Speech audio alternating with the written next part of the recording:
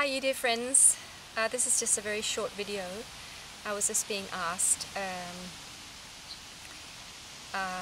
yeah, God was asking me to just share this with you, and I've said this many times before, but the whole thing of loving ourselves and not only allowing ourselves to be who we are, but actually really rejoicing in who we are.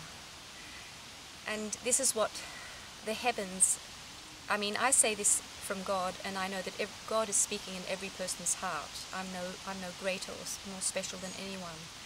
It's just, I just let it come out when I feel it coming. And some of it might be wrong, but I feel God is saying very strongly, not only to allow yourself to be yourself, but rejoice in who you are, what you feel. And you might have, I think many of us have been holding on to feelings for many, many years, and we never dared say it. Say it. The heavens, the angels are begging us to say what we feel and to not condemn anyone. Just say, this is how I feel, this is me, this is what I love, this is what I don't like, and just bring out what you feel is you. Just let it shine out.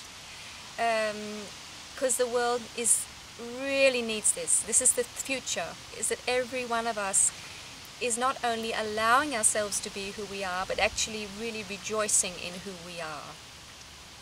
And the reason why we feel it's so natural to not be ourselves or not say what we feel is that because the world has been in this very dark place, very heavy energy for so many years, and the whole group pressure we are so used to, just like wearing our clothes, or I mean brushing our teeth. It's just so very, very much a part of who we used to be, that you can't just say what you feel and you can't just think what you think, because you have to watch out, because somebody might not like it, or so the whole system around us, the whole maybe family, friends, the whole culture around us is pressuring everyone to not be themselves. And it doesn't work. It just doesn't work, everybody lying a little bit. So God is just asking you to just really allow yourself and to love, to just say, this is how I feel.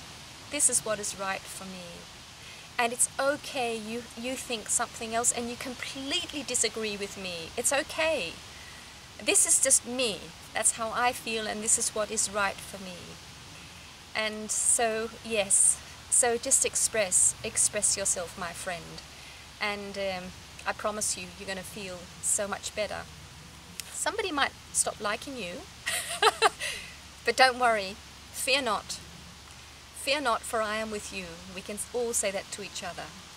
We support each other and the people in your life who support you in being yourself and saying as you feel, they're the ones who are supporting you. And they're doing the same. Just be yourself and love it. So see you soon. Bye.